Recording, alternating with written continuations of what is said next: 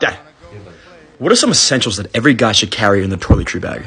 Well, first step, get a toiletry bag. Okay. Toothbrush. Yep. Toothpaste. Lots of razors. Yep. Well, most guys your age don't have a skincare routine. Right. I happen to enjoy new matter. Right. And when I travel, all the basics go in here. Exfoliating wash. Okay. One of my favorites, a charcoal cleanser. Takes out all the impurities. Oh, yeah. Okay. My moisturizer. Okay. And I use a little lip balm.